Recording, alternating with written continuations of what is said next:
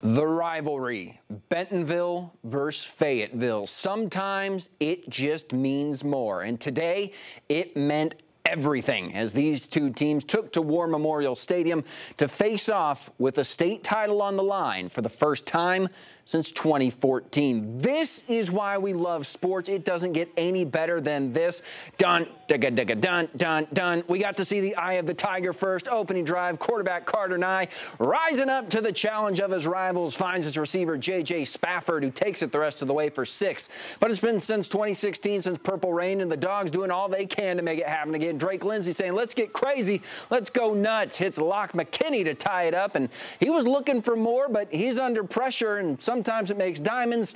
On the football field, it's INTs. Tosses it up, and it's tipped and picked off by Max Ortiz. Bentonville will get a field goal out of that and go up 10-7 going into the half to start the second. Bulldogs marching right down the field. Lindsay, he's back, finds Jason Delamar, who takes it all the way to the 2. A couple plays later, Christian Setzer finds the end zone to put the Bulldogs up 14-10.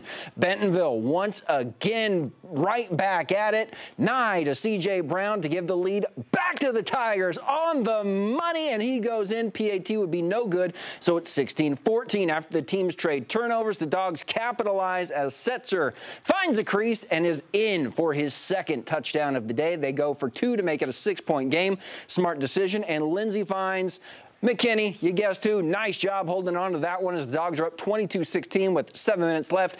But we join with just a few seconds left. One final chance on 4th and long, but it is incomplete. What do you do on the Hail Mary? You knock it down, and that's what the Dogs do as they take the game 22-16 to become 7A state champions for the first time since 2016.